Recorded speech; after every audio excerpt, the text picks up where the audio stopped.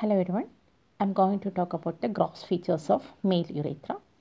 This section includes the course of the urethra, its parts and features, internal and external urethral sphincters, its blood supply and difference between male and female urethra.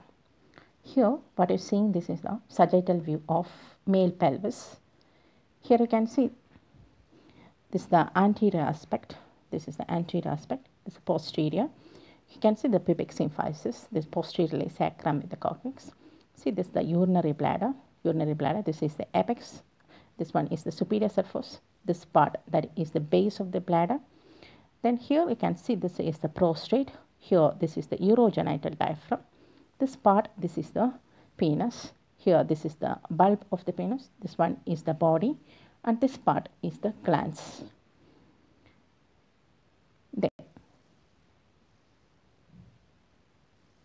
Here we can see this the neck of the bladder. There will get here, this is the internal urethral orifice. So urethra, it's a muscular tube, extends from this internal urethral orifice to the level of this external urethral orifice here for the exit of urine. Okay, so it travels this prostate. Okay, that part of the urethra is called the prostatic part of urethra. Then through this urogenital diaphragm, here this urogenital diaphragm, that part is the membranous part of urethra. Then through this penis, that is the spongy part or the penile part of urethra. Then here also we can see this the sagittal view of this bladder or the urethra. This is a bladder. Here this one is the prostate. Here you can see this the deep perineal pouch. Here this is the penis, this is the bulb, this one is the body and this one is the glans. This bulb forms the fixed part of the penis and this body and glans forms the free part of the penis. Here you can see this is the blue color structure, that is the urethra. Here this is the internal urethral orifice. Then here you can see this one is the external urethral orifice or meatus. Then it's the total length of urethra, that is 18 to 20 centimeter in males and 3 to 4 centimeter only in females. Okay. Then coming to this course and parts, here it begins from this neck of the bladder. Here this is the neck of the bladder, as here this is the internal urethral orifice. Then it runs forwards, downwards through this prostatic part, through the prostate, okay, as prostatic part of urethra. Then pierces the superior and inferior fascia of urogenital diaphragm. That inferior fascia, that is called the perineal membrane, okay, pierces the sphincter urethra muscles. Then it reaches the bulb of penis, then travels through this body and glans, then it exits as external urethral orifice. Once it pierces the bulb, it runs forwards and upwards. Its course is here at forwards and upwards. Here you will get the pubic symphysis. At that level, it bends downwards and forwards through this body, then through this glans, then exit as the external urethral orifice. So in flaccid state, the spongy part, this one, it appears as S-shaped. There you can see two curvatures. There is a proximal curvature here, this is the proximal curvature, and there is a distal curvature. Okay. In erect state, it is J shape, this spongy part. There is the obliteration of this distal curvature, it's not there, only you can see there is the proximal curvature is there. So proximal curvature will be there. Okay, it goes like this. Then there is the obliteration of the distal curvature. So it should be like this in the erect state. What you are seeing, this one is in the flaccid state. Okay, so this is the proximal curvature, this one is the distal curvature. And also it shows two dilatations here in the spongy part. Here you can see at the level of the bulb, this dilatation here, this part is the intrabulbar fossa.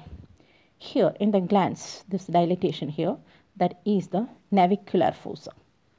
Okay. Then here it's also same, the parts of the urethra. Here you can see this is the bladder neck, prostate. This one is the fixed part and free part of the penis. Here this is the prostatic urethra. Here this area, that is the membranous urethra. Then here this is the penile urethra or the spongy urethra. Then here you can see the neck of the bladder. This is the lateral view of the bladder with prostate. See the apex, superior surface and base of this urinary bladder. See, this is the neck, it relates to the prostate. There you can see through the prostate there is the urethra. Then coming to the features of this prostatic part of the urethra. Here this is the frontal section, what you're seeing, the posterior wall of the urethra. Here this part is the prostatic part. This is the internal urethral orifice. You can see the prostate gland. Then see the middle of the prostatic part. There is a mucosal elevation that is called the urethral crest. This mucosal elevation, that is the urethral crest. Over that mucosal elevation, again there is some elevated area that is called the seminal colliculus. That is the seminal colliculus. On that, you can see the opening of this prostatic utricle, and also two in front, that is the opening of this ejaculatory ducts. This we are already explained. This prostatic, what is prostatic utricle, and this one the ejaculatory ducts. Okay. Then each sides of this seminal colliculus, you can see there is a space there that is called the prostatic sinus. Here that space is called the prostatic sinus. There you can see the openings of this prostate glands. You can see the glands opens into that sinus. Okay. That's about the features of the prostatic part of the urethra. Then coming to this membranous part, here this is the sagittal view. Here the anterior, this is the posterior aspect.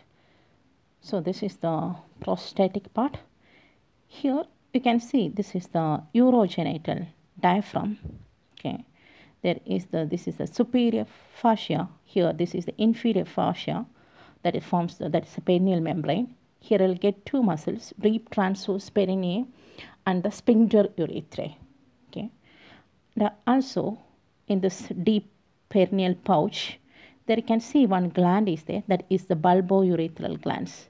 This is the bulbourethral gland. It opens, see the duct opens into this intrabulbar fossa of this spongy part. The duct opens into the intrabulbar fossa. Okay. So this part, the small part, this is the membranous part of this urethra. It's only some 1.5 to 2 centimeter in length.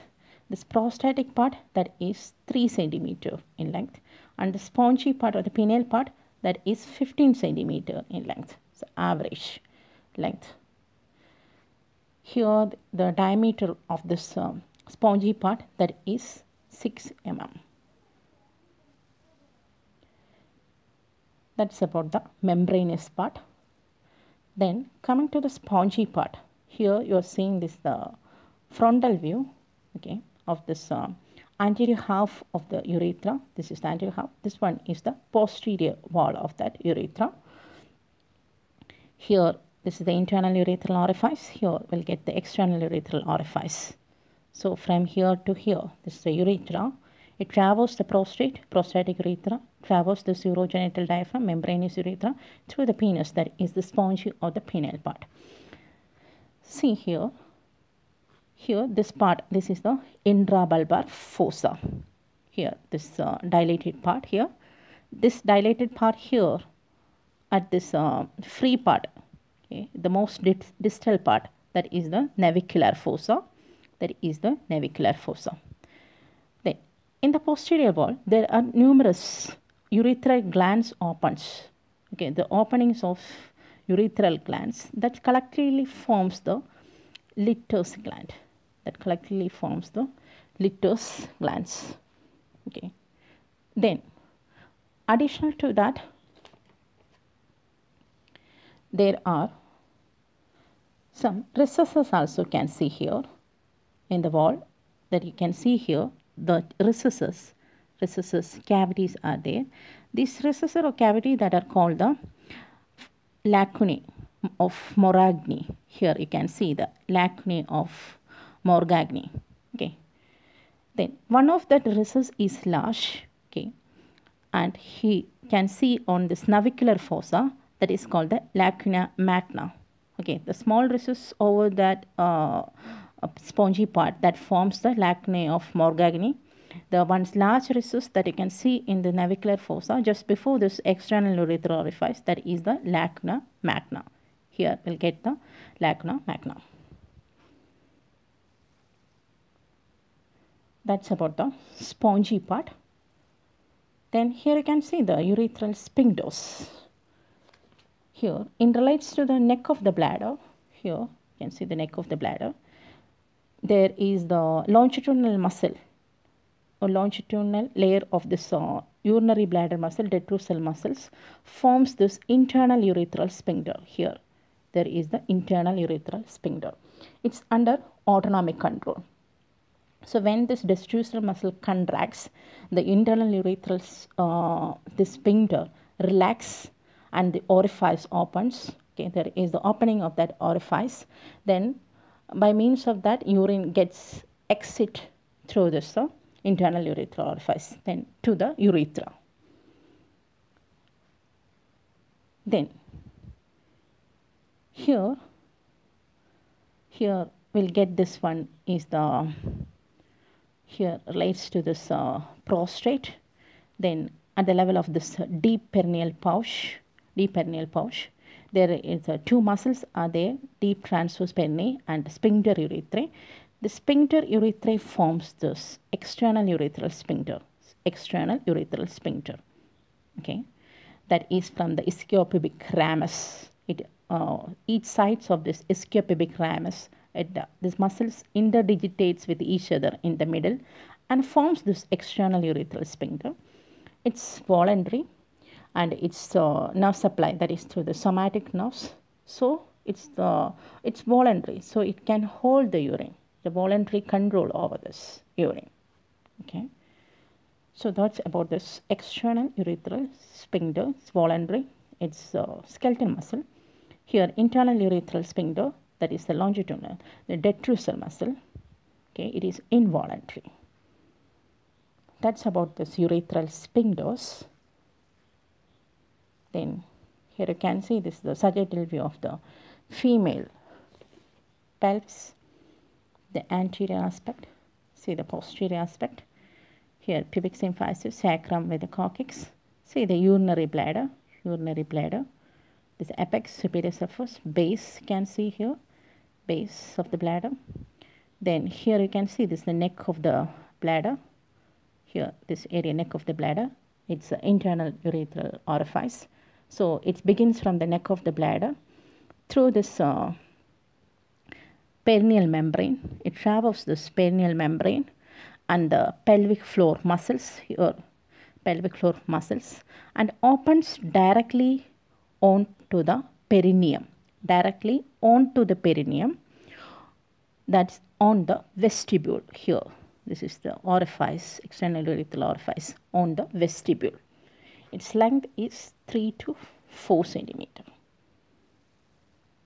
That's a female urethra. Here it's the difference between this male and female urethra. Its length 18 to 20 in males. Here it is average, it's 4 centimeter.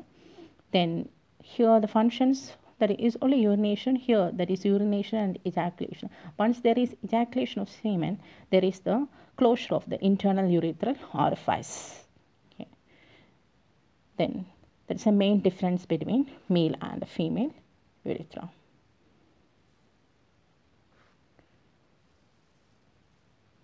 Then blood supply of this urethra. Here male urethra, that is mainly through this inferior vesical branches and middle rectal branches from this middle rectal artery. Then dorsal and the bulb of the penis, arteries of the dorsal artery, the penis, and the arteries of the bulb of the penis. Female through this internal pudendal artery and this vaginal artery. These all are the branches of this internal iliac artery. Then now supply here can see the parasympathetic, that is through this pelvic splanchnic nerves. Here this parasympathetic through this pelvic splanchnic nerves. Sympathetic preganglionic fibers from this T2, T12, L1, L2. Then somatic, that is the external urethral sphincter, gets its supply through this pudendal nerve. Okay, branch of the spinal branch of this pudendal nerve. Then lymphatic drainage. This posterior part of urethra, okay, posterior part of the urethra, that is the prostatic part of urethra, and this membranous part of the urethra forms the posterior part of urethra. Okay, the spongy part forms the anterior part of urethra. Spongy part forms the anterior part. So this posterior part of the urethra, lymphatic drainage to this internal iliac and this external iliac lymph nodes. The anterior part to the superficial and deep inguinal lymph nodes. Okay. That's all about the features of urethra. Then describe the male urethra under the following headings. One is the parts and features. It's urethral sphincters, about this internal and external urethral sphincters. The parts, which are the parts, that is the prostatic part, this membranous part, and the spongy part, which are the features over those areas.